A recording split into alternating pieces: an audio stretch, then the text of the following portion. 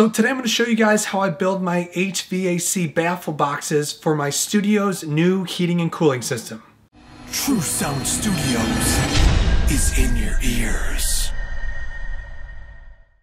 So guys, welcome back. Let's get right into this video. Now, this image on the screen here I got from a Gear Slut's web page, I guess you would call it. And these are a bunch of different ways to build baffle boxes. Now that image to the very left is essentially just a wooden box with acoustic foam in it.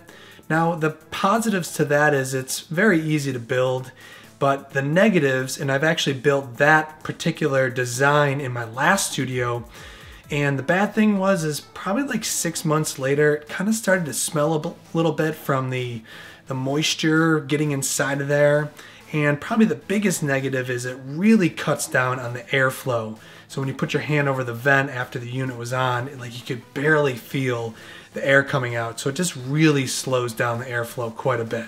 So the image more in the middle there, that is the way that I'm going to be building these baffle boxes, which is essentially just a flexible ductwork inside of a very heavy-duty, thick wooden box. And if you look all the way to the right, you can see there's kind of like two ways to do that. There's the typical, which is kind of like a big labyrinth of a lot of different 90s and turns. But below that is the better design, and that's what I'm going to be building today. So it's not as many 90s and sharp corners, and mainly I think it is because you can put more fiberglass insulation inside of the box to help absorb more of the sound, especially when it comes to that low end. All right, so let's get into building these. Okay, so now it is time to build our baffle boxes. So one more time, a baffle box is just simply a big box with flexible ductwork in it and a whole bunch of insulation. And the whole point of it is to allow our conditioned air, so whether we're trying to heat or cool our studio, we're going to allow that conditioned air to be able to flow through the box, but the box will help eat up the sound, so we're not just letting the sound go right through our ductwork and transfer to other rooms or other parts of your house or whatever. You're going to need a couple things. I'm building this out of 1/2-inch plywood. I just happen to have 14 sheets of 4x8 1/2-inch plywood laying around. I'm going to use that, and I also have 1/2-inch drywall on site with me today. So between the two of those, I think I'm going to build the inner box out of the plywood and then do another layer of 1/2-inch drywall with possibly the green glue. Just to kind of isolate the whole box from obviously the rest of everything else. And then additionally, you're going to need some ductwork, some flexible ductwork, and it's recommended that you get the insulated stuff. Okay, so I have two spaces that I need to heat and cool. One space is the live room, the vocal booth, which I think I'm going to start calling a vocal booth. And then the other room is the control room. Now, the control room is definitely much bigger than the live room, and because of that, I'm going to use 8-inch ductwork in the control room, and I'm going to use 6-inch ductwork in the live room, the vocal booth. So now each room has to have one duct that's pulling the air back into the system, and another duct that is pushing that conditioned air back out. So the control room is going to need 2 baffle boxes, and the live room is going to need 2 baffle boxes. So in the total, in the end, I'm going to have to build 4 of these baffle boxes. 2 will be for the 8-inch ductwork, and 2 will be for the 6-inch ductwork. Okay, so let's start building this. Okay, so the first thing we need to do is I laid down my 4x8 sheet of plywood, and I need to take my ductwork and kind of figure out how this is all going to fit and what size box am I going to need to make. So I'm just going to grab this flex ductwork, and I think what I want to happen is the air to come in from here, wrap around, snake up, and then come back out the top. So it's essentially going to be just a big S-shaped. So I'm going to leave maybe, I don't know, 4 inches or so at the end here to add just additional insulation throughout this whole box. I mean, it kind of looks like, you know, I got about my 4 inches here. You know, you got about maybe a couple inches here and here, and then my 4 inches over here. So it looks like that 4 feet long box is probably going to be what we need. And then I'm just going to measure from here to the beginning of this wood, about 25 inches. Now I'd still need to add that extra 4 inch. I'm just using 4 inches as a little buffer because we have 1/2 inch of material, and I can put in like an R13 insulation additionally. I'm gonna make this box, looks like 30 inches, I guess high, 48 inches long, and the width of it is going to be, it's got to fit in between my 16 on center framing for my ceiling joists, which means I have 14.5 inches of space in between that. So those are my dimensions: 14.5 inches wide, 48 inches long, and 30 inches high. So now it's time to start cutting some of this plywood up.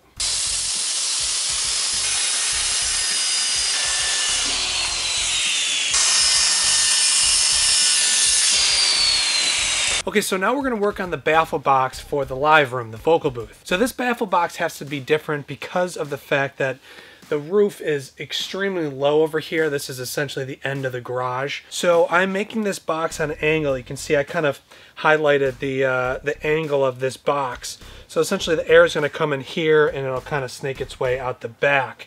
And it's going to have to be on an angle like this. This is actually the only way to fix it. It's going to be like this, and then it'll come in something like this. So this part will be in the room here, and then it'll snake its way kind of out the back, and it'll be kind of at like an upward angle. And this box right now is probably a little bit big for exactly this duct, because this is 6-inch duct, so it is obviously 2 inches smaller. So I just got to tweak these dimensions a little bit, and then hopefully this box won't be massively heavy and I can be able to secure it on the angle like this. So it'll be a little bit of a challenge, but unfortunately this is the only way that I'm going to be able to fit a box of this size, a baffle box of this size up in that space. Okay, so now that I have pretty much all the plywood cut, now I need to start joining all these pieces together. But with plywood, especially like this, is 1/2 inch 4-ply plywood. If I try to just screw one piece of plywood into the next or even nail it, it's just not going to hold. It's just not a very good material to be able to connect in through the different plies. So my alternative, pretty much the only way to do it, is to somehow make some sort of frame. So I'm just going to use these. This is 2x2s. Essentially a half of a 2x4, and it's 1.5 by 1.5, and I'm going to cut all these to size, and this is going to make up the framing that will connect all the pieces of plywood together. Okay, so now I have my 2x2s and I got my plywood, and what I'm going to do is very simply put this on top, line up all these edges kind of like that, and I'm going to go ahead and screw them in. Take your soundproofing caulking. This sealant is going to, acoustically seal the two pieces of wood so we don't have any bad joints where air and sound will just be able to come out. So I'm just going to very simply run a bead down this whole thing. Now this is happening because it's 45 degrees out here. This caulking is just simply cold. Now we can actually take this, smush it right on top. Now we've formed a really good seal, and then we can even further that up by putting some screws in. This is just a great way to be able to really truly seal up the box and not have to do so much caulking afterwards.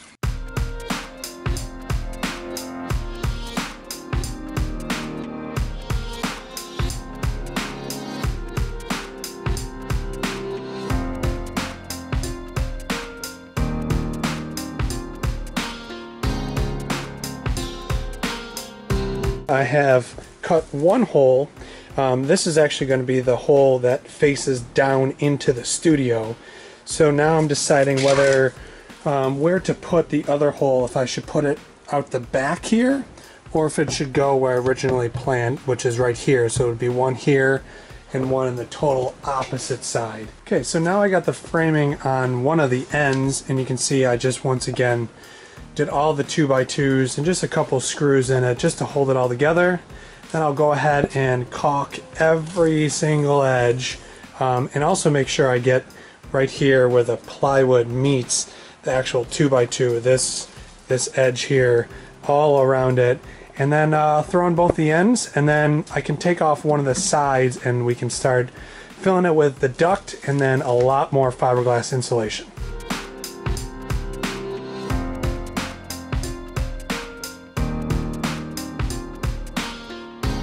So I know it's a little dark up here, but this is what it looks like from up in the attic. That is the actual air exchanger, the heater AC unit, and you can see the hole where that is where the ductwork would go down into the studio. So this is obviously from the other side now, and you can see how far this the heat exchanger is away from here. It's probably only maybe 3 feet, and I think either coming out of the back or the top will work, but I think I'm gonna go with the top. Okay, so now that I've decided that, I'm gonna put the second hole on the top. I went ahead and just found the center, and I took this is a 8-inch duct. This is actually not the piece we're using, but I just put it on here, traced it out, and now I'm gonna go ahead and just cut this out with a jigsaw. Okay, so now we're looking at the bottom of this baffle box. And you can see I've already pushed the ductwork through, and I'm gonna leave myself maybe 4 or 5 inches because this is actually going to come through the drywall ceiling. So the drywall will be like this, and this will come through here. I just need enough to be able to put my my ductwork and my diffuser, whatever I decide to do inside of the room, just enough to be able to put it in here and tape it is really all you need. So you don't need a ton sticking through. And we don't have to do any crazy air sealing around here. Just because our drywall is going to butt right up against here, we will acoustically caulk this when the drywall goes on. And then that sound will get transferred inside of this box and eventually deadened by it passing through all the fiberglass insulation. And then last being stopped by the layers of material that we're going to put on the rest of this box. So this 1/2-inch plywood is not enough material. You're going to have to put some more drywall on here, and I will, just not yet. I want to fit the inside of the box first. But yeah, so this is what it looks like, at least from here, and now we can go ahead and orientate the duct inside of this box. So once again, this is the bottom, this is the top, and I got the duct coming out here, and I've snaked it through, and I just cut this to fit, and it'll essentially go like this. And what we need to do is put a divider here made out of wood and another divider here. Okay, so before I can actually put any of the insulation here, obviously we need to know where these wood baffles need to go so that we can work the insulation around it. So what I did is I took some 2x6s, some cutoffs from the studio, and I just kind of, I picked a spot that I felt was in the middle of the duct. Kind of divided this whole box up into 3, so this is actually 17.5 inches from the end. I cut these to the exact height right here because our plywood's going to lay right over the top of this. We're just going to put these two together, and in between these joints here, once again, I'll do the acoustic caulking. And I'm using the 2x6 because it's nice and thick. 1.5 inches of material is a good amount of material. So yeah, so I'm gonna go ahead and caulk these, and then I gotta do the same thing in the other spot and then screw them in, and then we can start putting the insulation in. Okay, so I got the wood baffles in. I got one here and one there. And the point of this is to not let the sound take that direct shortcut from the one end of the box that has a hole in it to the other end. And obviously because of this, the sound kind of has to bounce around to be able to work its way out. So it's going to be at least eaten up as much as possible by all the insulation that is in this box. Okay, so this is the duct that is coming out of the top of the box, and this is what's going to connect to my heat exchanger. So if I went ahead and tried to air seal this this duct to the plywood, you can see this is just really flimsy. This is never going to seal well at all. Because obviously we need to keep the sound inside of the box, so it needs to be sealed around this flexible duct. So the solution is just to simply transfer it to some metal for a few inches, and this will connect together like this, and then this will actually poke outside of the box. And then where the plywood is meets this metal, I can go ahead and caulk that and just create a really good seal.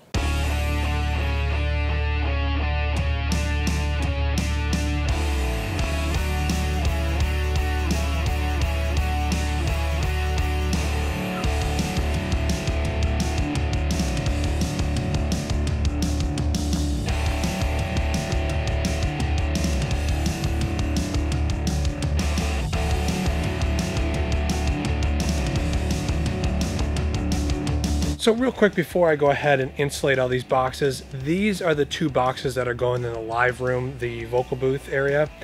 And these are on a slanted angle because of the pitch of the roof and it being so close to the actual ceiling. So I had to make these very complex boxes, but once again, you know, just trying to stop that direct sound from coming here to here. So it just is blocked by here and this, so that that sound has to kind of travel around this box to come out. Same exact situation as the other boxes.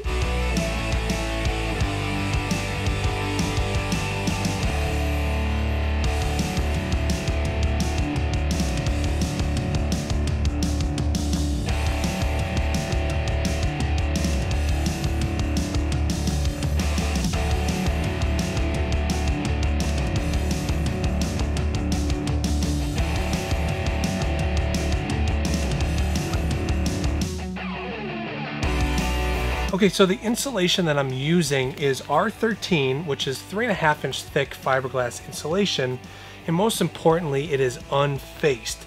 Now, unfaced means the one side of the insulation doesn't have that paper on it.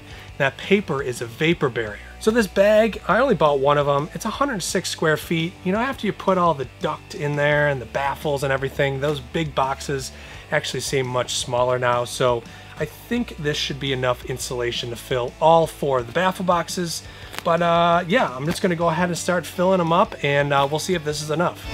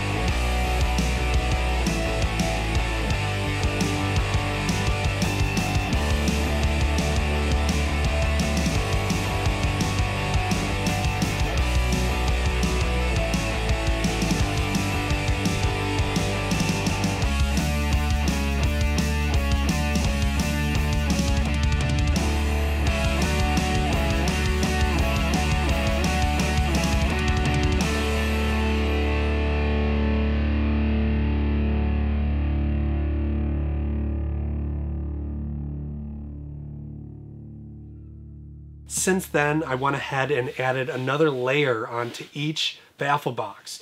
This is 5/8 drywall, so now the baffle boxes are 1/2 inch plywood with 5/8 drywall on them. Now, adding the 5/8 drywall helps to increase the mass and the density of each box, which allows less sound to escape through the box.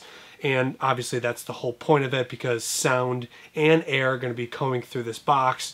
We need to minimize the sound and let the air transfer. So when I was adding this drywall, just every joint, I just added the acoustic caulking, just like I did on all the boxes, all the joints. Nothing special. I added this Hvac tape on each seam, and it was really just to clean it up a little bit and help hide that ugly live edge of the drywall, and that's really the only reason for taping it. It is time to actually go ahead and mount all these into place. Now, because I added the 5/8 drywall, they are already heavy before, now they are extremely heavy. So I'm actually going to lift these into place using a big crank and winch type thing to be able to pull them up in the ceiling. Yeah, let's go ahead and start mounting these things. Okay, so this box is floating. It's being held up by these big tie-down straps. It's on a steel cable to the ceiling here, and it goes to a pulley and then to a winch. Yeah, this should be interesting.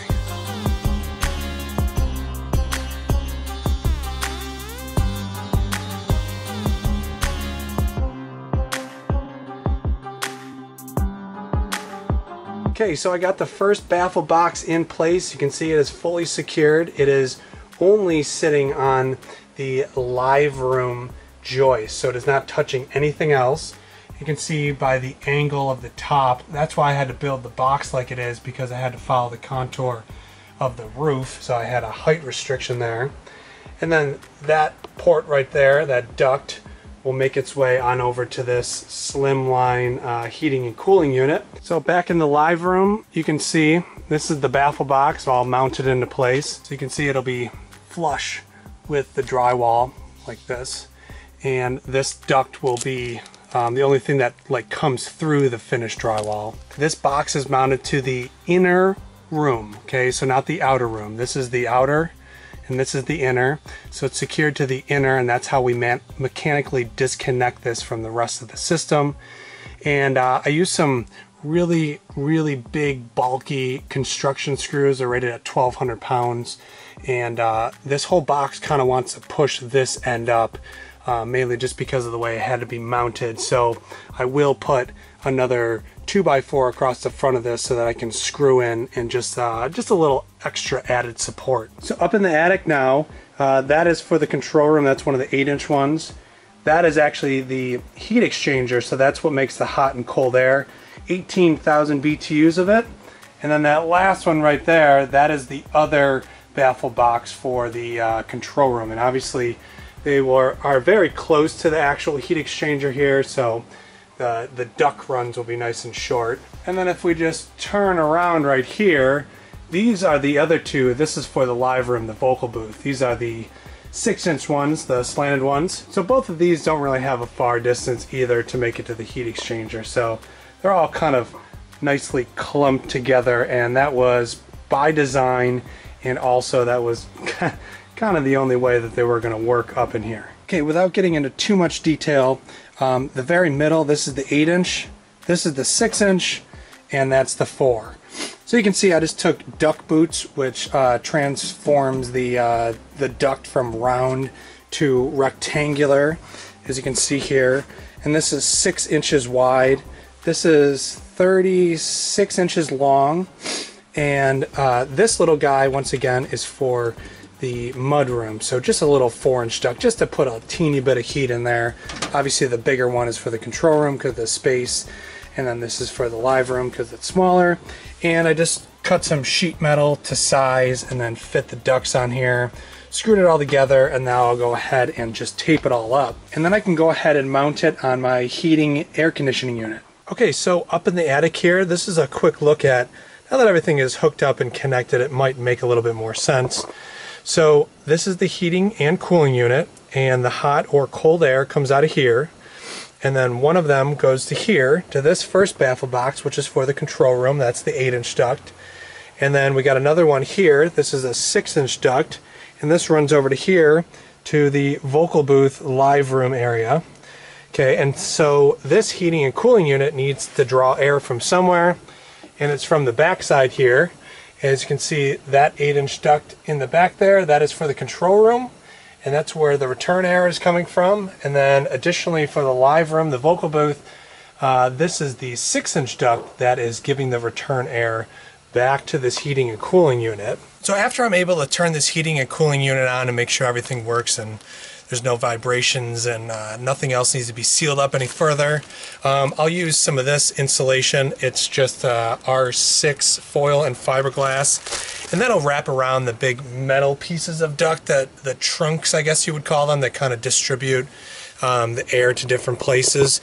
And I'll insulate those because obviously we are in the attic, so this is the unconditioned air. So you know, in just about every situation, the studio is going to be the opposite temperature of what the attic will be. So, you know, we also don't want to introduce cold air, you know, when we're trying to heat, or vice versa, the hot air when we're trying to cool. And yeah, for the most part though, this heating and cooling system is done. Now it's just really cutting holes for the drywall, hooking up the little thermostat for it, and I can turn it on and have heat finally, and I can't wait for that day. Okay, so just to quickly wrap this video up, if I could go back and do these boxes just one more time, I probably wouldn't use the plywood and the drywall together. It was just kind of, I just felt like it made the box building more difficult. I might use like an MDF or a chipboard or something that was a little bit more uniform, where I could have just maybe 2 layers of 3/4 inch material stacked on top of each other.